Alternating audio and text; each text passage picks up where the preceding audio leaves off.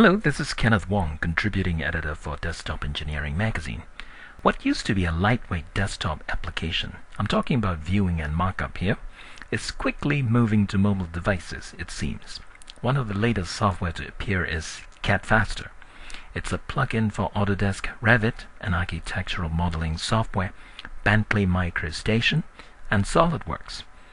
Now, going beyond simply opening a lightweight 3D model, viewing it, and scribbling notes on it, CadFaster developers seem to have worked out a workflow that takes into account what you do on your desktop machine as well as on your mobile device.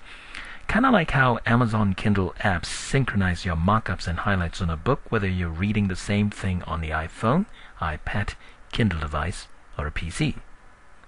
Something else unique to CadFaster. You can launch and host a co-viewing session, meaning two people looking at the same file and discussing it online together. Let's have a look.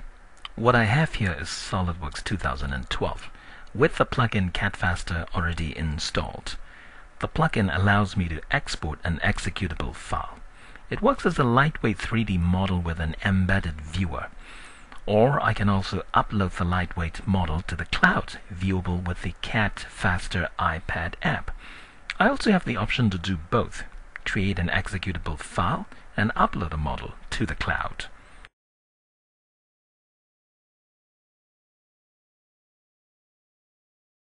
The executable file that you can see here, I'm launching it, gives you the ability to view the model in multiple viewpoints, in split screen view if you like, and you can also toggle transparency, hidden view, and normal views.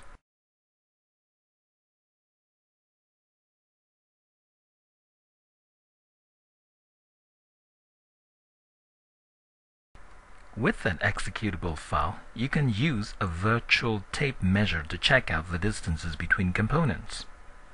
You can also, of course, view your model in different cross-sections.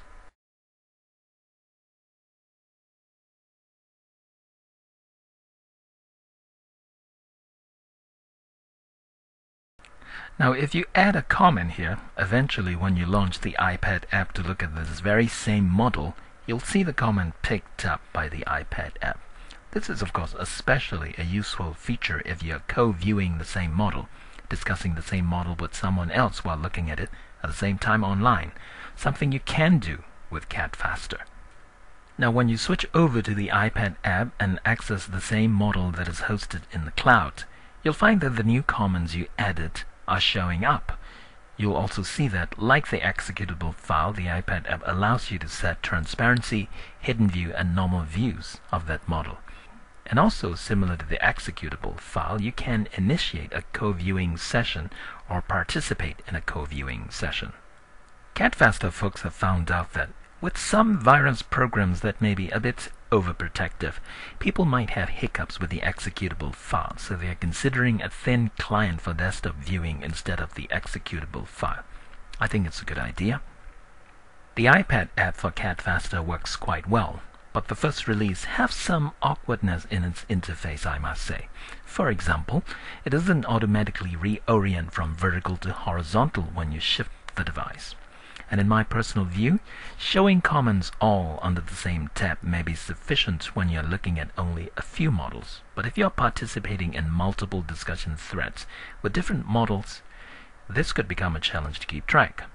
That's something I believe CadFaster developers should take a look at for possible improvement.